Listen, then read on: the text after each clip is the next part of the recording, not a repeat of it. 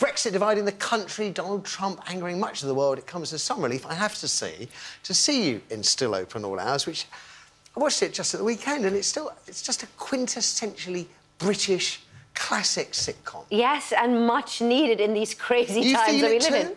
Yeah, entirely feeling it. I wake up in the morning actually not knowing if I'm safe, if everything's going to be OK, what's happened stateside. I'm terrified. So it's nice to do something where we go back old school, we go back to simpler times when actually, you know, even just the simplest things could make you smile and just have a really calm, peaceful day.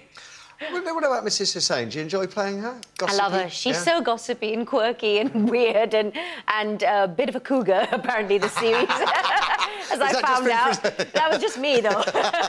My twist on the character. But no, it's just great that Roy Clark has written this himself. I mean, he's in his 80s. He's amazing.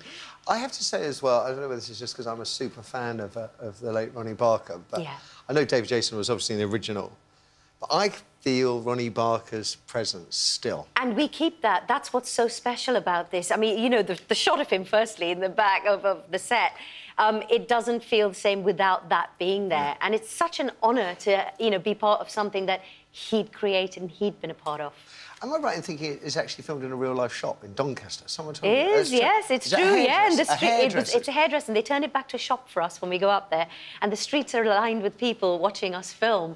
And it's amazing. It's such a community spirit up there. It's fantastic. And it's how I know to do the accent, because I go and talk to them and go, I've got the accent, I go and do it. Do it very well. It's the last one of this series on Sunday. That's right, yes. Do we know if there's going to be any more? I would imagine there's going to be more. I would hope so. I think David Jason has hinted he'd like to do more. Oh, yeah, definitely. I mean, oh, he absolutely, yeah. Do feel free to comment and give us a thumbs up if you feel inclined.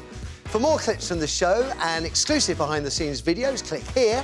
If you're new to the channel, click the subscribe button here to be automatically informed when new videos are available. Links to our other social media platforms can be found in the description.